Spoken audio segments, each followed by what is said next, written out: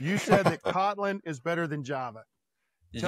Tell me why you think that is. I strongly believe this. So Minecraft and everything is written in Java. I started with that, and it is just, I always tell people when I'm explaining to my non-tech friends what the deal is, I'm like, Java is a language that is designed with the absolute most modern, hottest programming trends of the 1990s.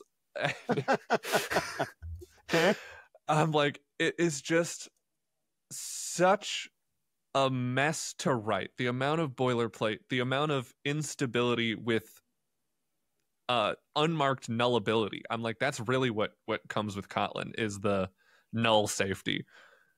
Because there is nothing worse than a null pointer exception, and when you don't know what it's from. And so in Kotlin, it always warns you. It's like, if there's a possibility of getting a null pointer exception, you will know. And it's so fast and clean to write. It's so multi-paradigm. I love how it kind of just lets you do whatever, which is a scary amount of power sometimes.